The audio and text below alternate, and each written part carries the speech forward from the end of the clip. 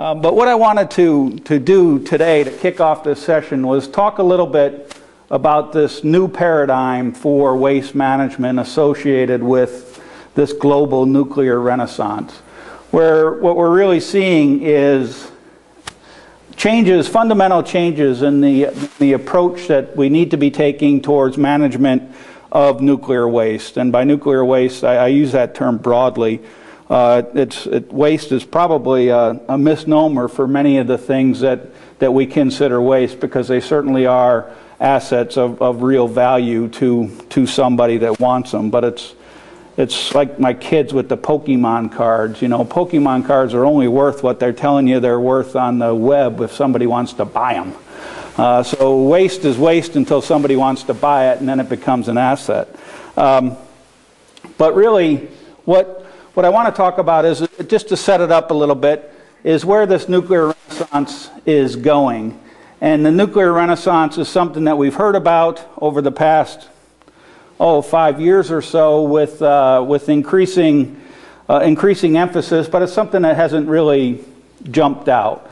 It's been slow to develop, and it's still kind of slow to develop. And portions of this are just the sheer cost of what it takes to build a nuclear power plant, and that's certainly been impacted by the global financial situation. But people are really beginning to look at nuclear as a must contribute to the green and renewable energy. And if you look at the draft language from the bill that Senator Graham, the senior senator from the great state of South Carolina, where I'm from, has just introduced, it considers nuclear, it counts nuclear as a renewable energy, which is a real game changer.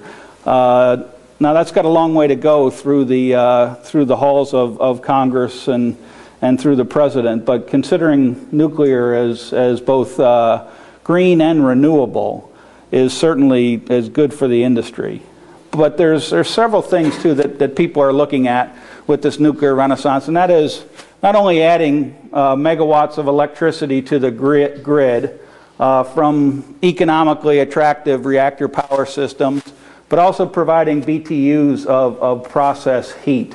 And I'm going to talk a little bit about the roadmap that the DOE Office of Nuclear Energy is putting together, and show you how that is another avenue for nuclear penetration into a green market. And specifically, when we talk about BTUs of process heat, we're looking at nuclear cogeneration and process heats that are closely coupled to some of the things we heard about yesterday in the biofuels and biogeneration to provide that process heat for those. Now, all that's going to be done in a way that addresses what are the traditional barriers to nuclear energy implementation. First and foremost is safety, or I highlight perception thereof. All the statistics, will tell you, if you look at them and you're not even an expert at statistics, they'll tell you that nuclear is a very, very safe industry. But it's the perception that's out there that nuclear isn't safe. Capital cost.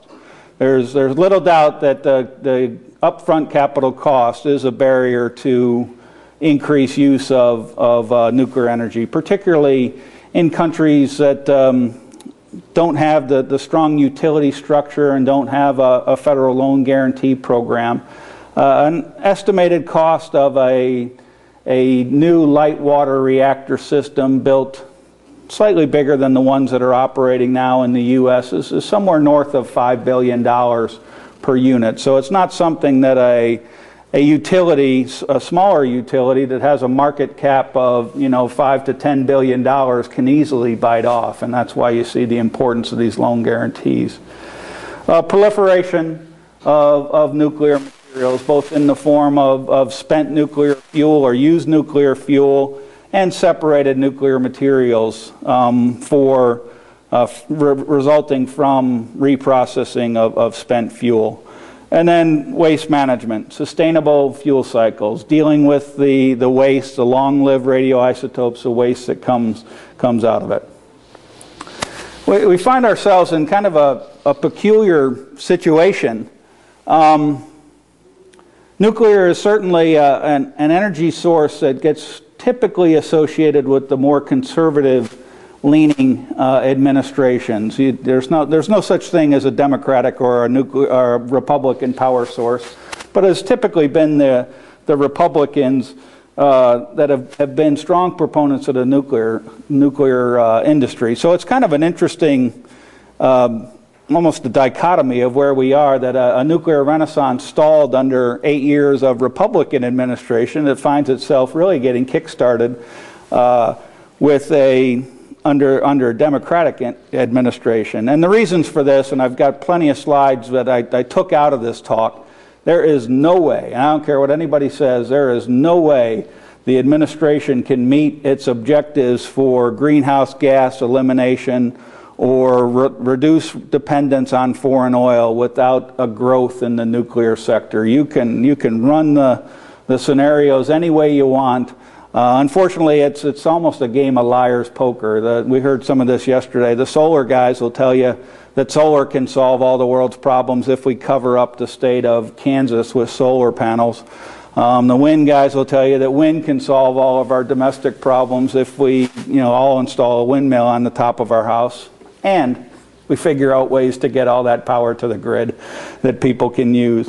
But it really is pretty straightforward. If you run through the analyses, even in a conservative case, nuclear is going to continue to be at least 20% of our domestic energy contributor, and that 20% gives us about 70+% of non-carbon emitting energy at this point.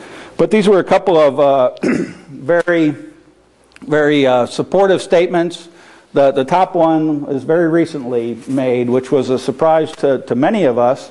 Certainly the president doesn't consult me when he's writing the State of the Union, but as I was watching it, it's really atypical for a Democratic president to go out on a limb against certain portions of his constituency which really don't support nuclear in such a public setting. But he clearly did that, and there's some key words there, and that's first safe and clean nuclear power, but safe is the one that gets people. And then Secretary Chu at the ANS meeting last fall did the same thing, committed to restarting the nuclear industry. So there really is a support in Congress. And if you look at what's coming out of the U.S. DOE nuclear energy program, you see that support, particularly if you look at the fiscal 2011 budget request, which language just came out on the first Monday in February. It's very supportive of nuclear, and you see some rather substantial growth in nuclear research R&D. But the overall U.S. nuclear energy program consists of what are being called 5 imperatives by Assistant Secretary Miller. The first one, and I'm going to talk a little bit about all 5 of these, because even for the audience that's familiar with these, with the nuclear business, I don't think you're all that familiar with this roadmap that really is just kind of working its way through the halls of the Forrestal building and will become public very, very shortly. And a lot of these don't relate to waste management, so I'll skip through them relatively quickly. But there are 5 main imperatives.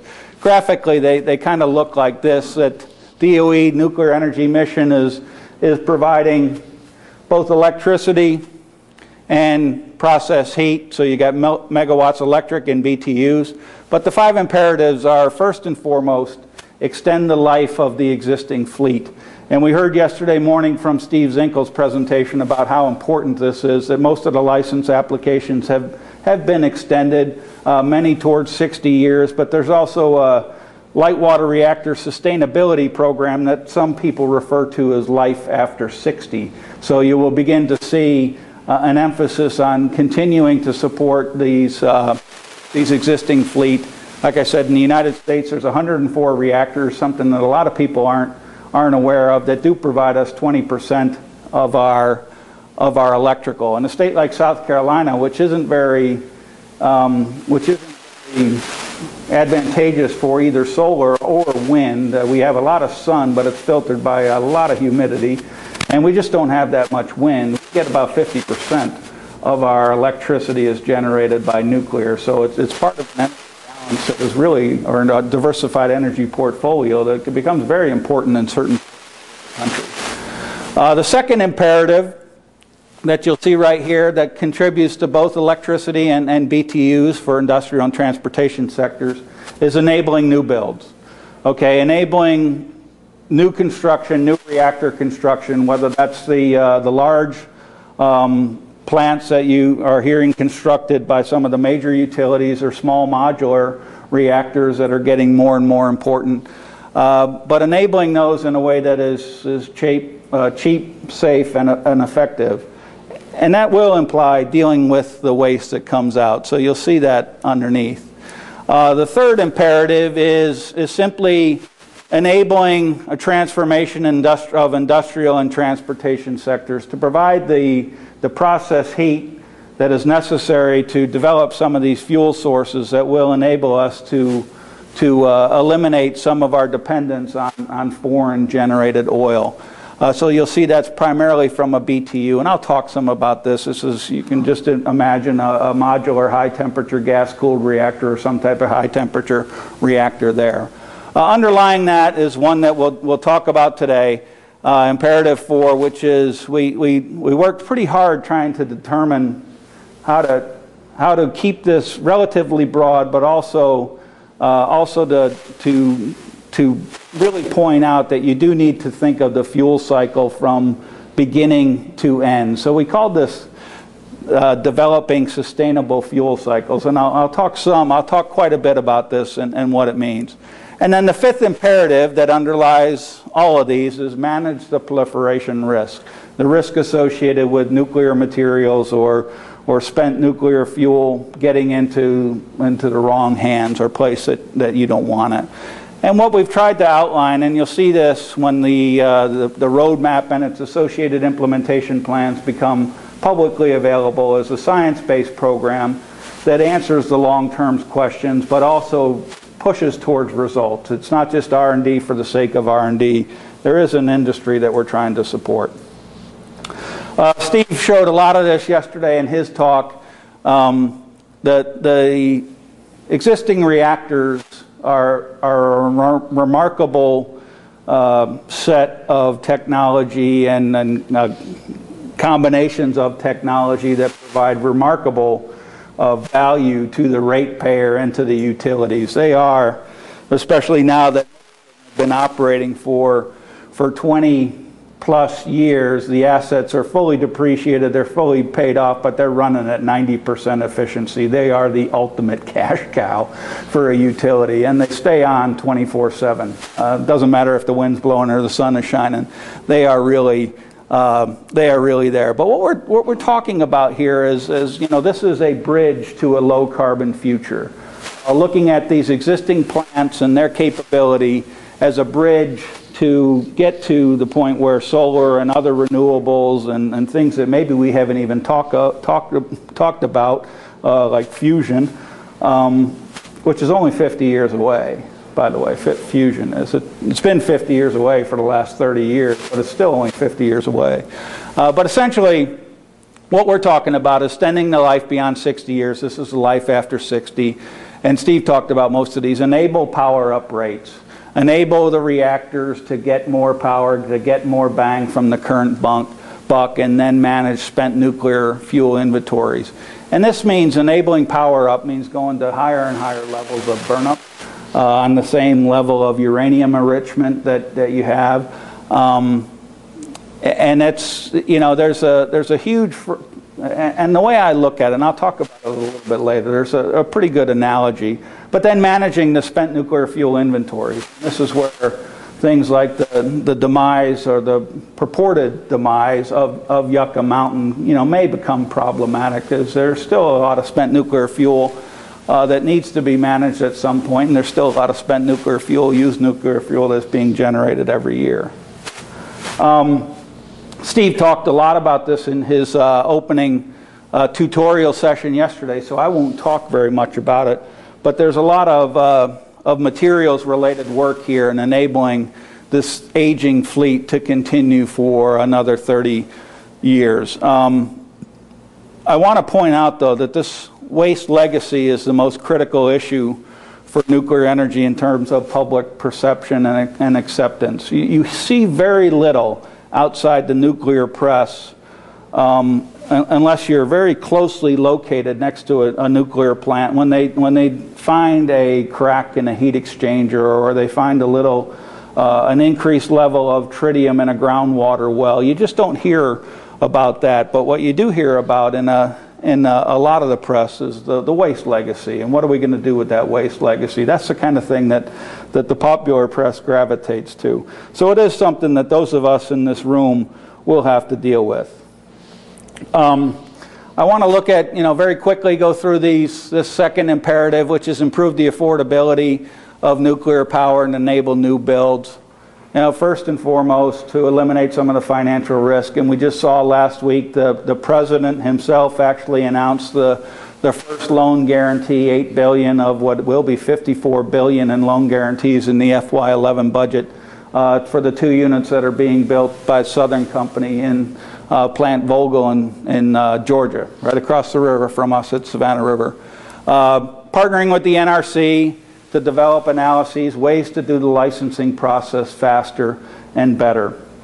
And then developing some affordable and transitional systems. You'll hear about affordable light water reactors, small and modular reactors, some Gen 4 power systems, and then some transitional type LWRs. Things that are actually licensed for 100+ years, if you can imagine. But here's the big one, this 25% reduction in capital cost per kilowatt hour and their operating cost. All the while developing significantly lower spent nuclear fuel volumes and spent nuclear fuel actinide content, which are some of the things that contribute to the difficulty there. And then kind of a blank sheet of paper for some of the balance of plant and system architectures. This basically shows what's happening across the world. There has been some slowdown to global financial issue due to global financial issues, but really there are 436 operating reactors across the world right now, something that a lot of the press and a lot of the public certainly doesn't know. 43 under construction, 106 planned or ordered, and another 266 proposed. In the United States, there's some 13 to 15 applications being looked at by the NRC. But if you look at some of these emerging economies down here, particularly China and India and other places, sub-Saharan Africa, this is happening now, and we're not going to stop it. So, it's up to us to kind of work with the international community on some of these frameworks for proliferation resistant and waste management in order to provide, a safe nuclear industry. Okay, the third imperative is kind of this penetration of nuclear into new markets, non-traditional markets, not associated with megawatts of electricity, but more associated with providing heat to transportation and industrial sectors to enable this transition away from fossil fuels. If you look at the scenario analysis, there's little doubt that this sector is huge when it comes to eliminating CO2 emissions. And Yet-Ming Chang yesterday in his presentation really showed, when he was talking about electric and hybrid electric and plug-in electric vehicles, that you also have to consider the CO2 component from the generation of the electricity that powers it. And that's something that a lot of people don't think about. They figure, just plugging an electric car into the wall will help solve the CO2 emission problem, and it does, but you're also increasing the demand for electrical energy, much of which is coming from fossil fuel sources. So unless you're getting that electricity from something like a nuclear reactor that does, or a solar array that doesn't generate these CO2, you've only gone this far. But essentially, to go after this, what is a fairly big contributor to CO2 emissions, and enable syn fuels, electric vehicles, hydrogen power vehicles, etc. So this is just very quickly some non-traditional applications of nuclear energy, and just think about most of them as taking the heat from the nuclear reaction and applying it to some of these processes that use very, very large quantities of process heat. Okay, I'm going to skip the fourth one and go right to the fifth one because I want to spend a little bit of time for this audience talking about the waste management. But the fifth one is assured proliferation risk is not an obstacle to nuclear power deployment. And again, this is one of the things that we spent a lot of time and talked a lot about. How do you phrase this imperative such that it means something to people, but it doesn't oversell the risk associated with proliferation. And part of the difficulty is there's no metrics on proliferation risk. It's a really qualitative, excuse me, and that's probably an oversell, qualitative assessment. I joke that the way they hire people that think about proliferation risks is they go to the local psychiatrist and they ask them to identify their most paranoid patient, and then they make them the director of nuclear non-proliferation. It's if you looked at some of these scenarios, you'd be amazed. So we're really trying to establish some metrics for these to characterize the technology, systems, and fuel cycles so that you can actually compare them together. And then to look at intrinsic reactor fuel and fuel cycle attributes where possible that discourage proliferation. There's lots of things that you can do and things that have been talked about for a long time, like in the fuels business of inert matrix fuels and things like this that help manage plutonium. And then finally enable and build that consensus. Okay, so what I want to spend the rest of the time on, and I think I have about 10 minutes or so, is this sustainable fuel cycles. So it's a very complicated approach and something that lots of people in this room have worked for most, if not all, of their careers on. But it's managing disposition, both the LWR used nuclear fuel that we have, but then also working at this assumption that nuclear energy equals 100,000 year plus waste problem. And it really doesn't have to be that way. But develop fuels, reactors, and fuel cycles that produce less spent nuclear fuel and lower the long-lived actinide content. Things that can be done. And then in a fully closed fuel cycle, develop reactors that transmutate the actinide waste that we have and that we will produce. And to again put move the bar a little bit, and I'll show you a chart that's often misused on what that can mean, but also improve the fuel cycle economics. A lot of this is one of the principal obstacles of closing the fuel cycle. It is not a cheap or short journey to begin the process of reprocessing used nuclear fuel. It brings with it a lot of baggage, and certainly a reprocessing facility, no matter where you construct it or who it's constructed by, is going to be a journey that starts in the billions of dollars and goes from there. But it addresses both the front end and the back end, and looking at the uranium management and reuse. And I'm going to talk some about that. Okay, so just about everybody in this room has probably seen this chart in one form or another, and it's often misused and can be a source of conflict and confrontation. But typically, when you look at radiotoxicity, if you're looking at relative radiotoxicity, which is one good measure, but it's not the only consideration for disposal, so I'm not going to talk a whole lot about this. But if you look at relative radiotoxicity, where one is natural uranium ore, if you pick used nuclear fuel that's burned to, say, 50 gigawatt days per metric ton, as Steve pointed out yesterday, that these units that only a nuclear engineer could enjoy or embrace, something like barns for cross-section, absolutely meaningless. But with 5 years cooling, used fuel takes about 300,000, somewhere around 10 to the 6 years to decay back to natural uranium ore. So it is a long-lived problem. Not something that you can't deal with, but long-lived problem. People have a hard time thinking about hundreds of thousands of years. If you just simply remove the uranium and plutonium, which is a relatively easy proposition using the well-developed Purex process, you're down to something that gets down to natural uranium ore within 10,000 years. If you take out the plutonium, uranium, and the minor actinide, something that we have demonstrated and done before, then you get down to natural uranium ore. You can see it drops very quickly.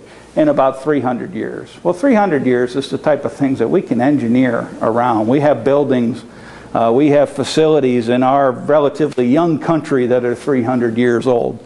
So it's something that you can begin to look at.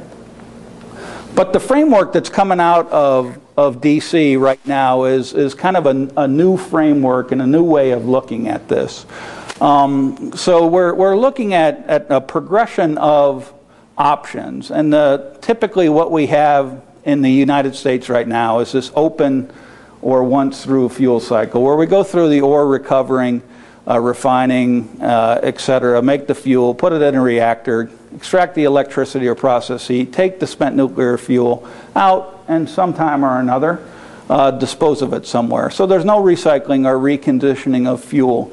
But you've got to look at, there really is low uranium utilization. You're only, as was pointed out yesterday by Steve, you're only extracting 1% or so of the intrinsic energy value out of that uranium. I'll step down here first. This is the fully closed fuel cycle that many of us have been working on and have thought about for years and years and years.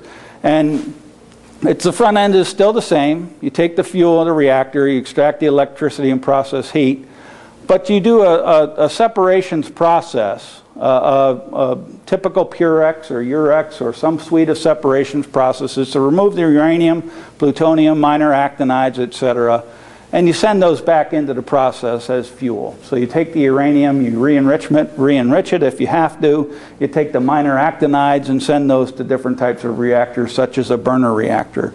So you're only disposing of a small fraction of process waste.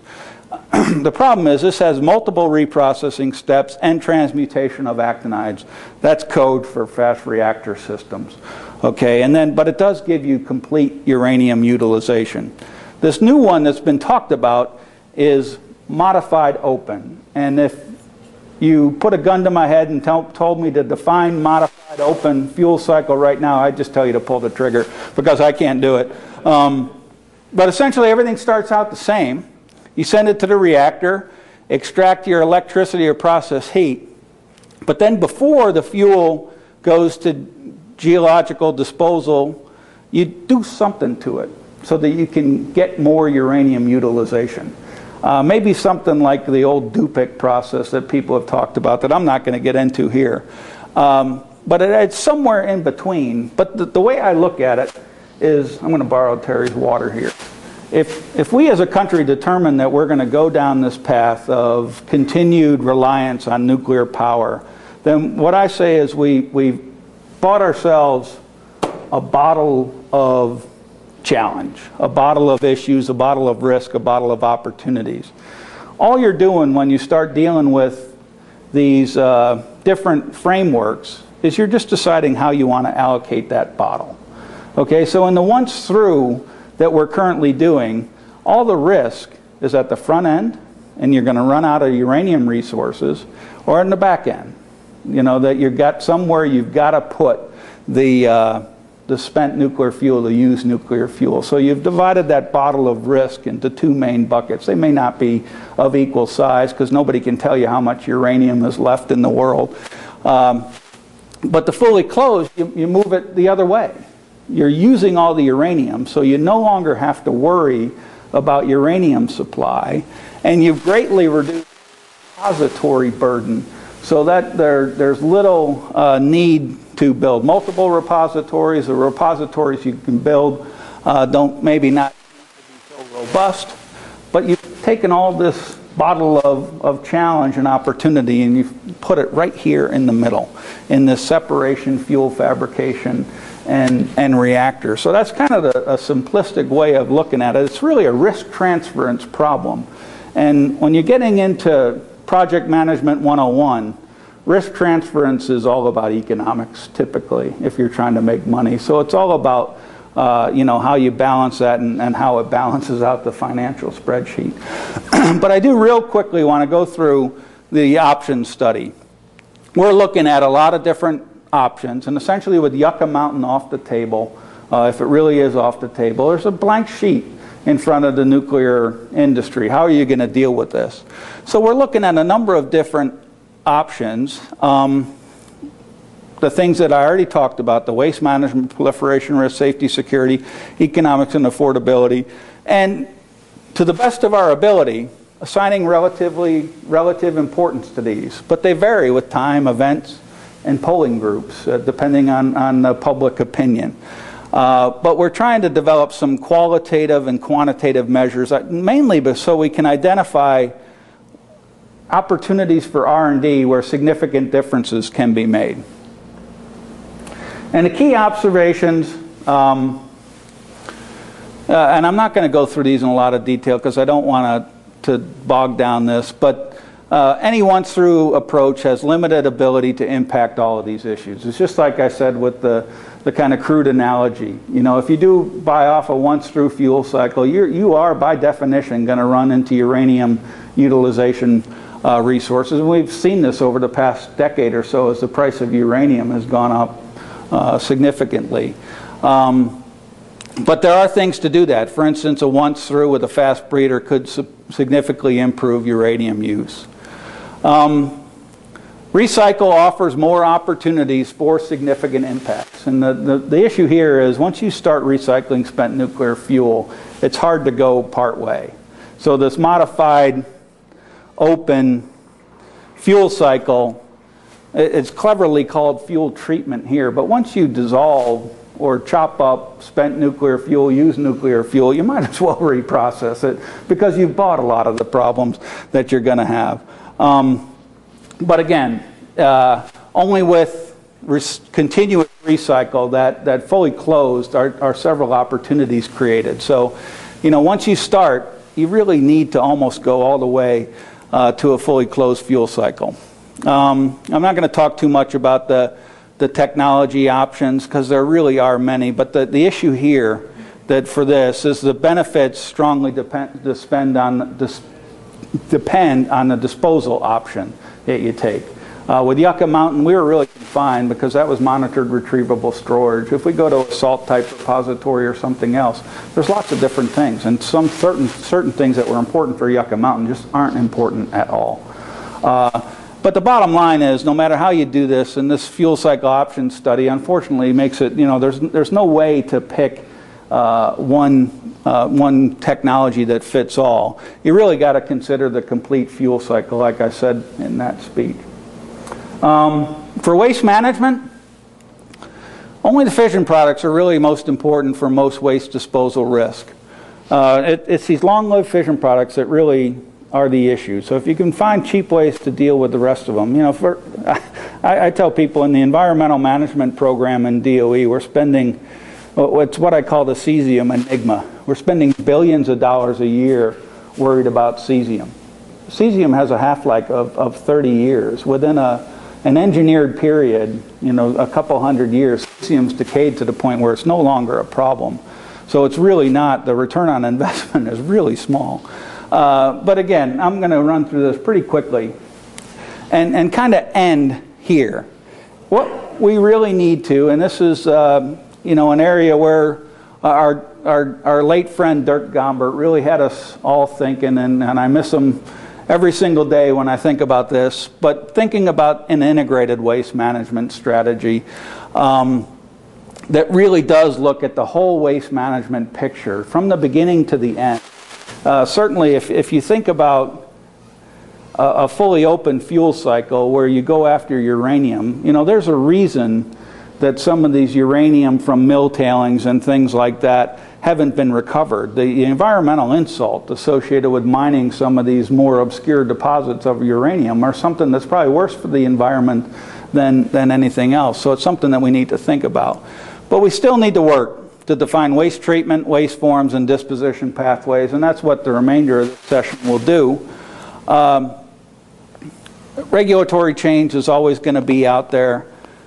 Consider the beneficial reuse or recycle. You know, there's lots of materials that come out, and like I said, it really is one man's trash is another man's treasure. Waste is only waste unless somebody wants it. Then it becomes a commodity or it becomes a product that people want and it's worth going after. Think of all the zircaloy alloys and all the stainless steel components and other exotic metal alloys that go down the that go down the repository drain with used nuclear fuel. If that could be cleaned up, that could be reused. And again, it's a huge opportunity for collaboration amongst a number of different disciplines and expertise. And really important is we need to figure out how to learn from our previous defense and civilian experience.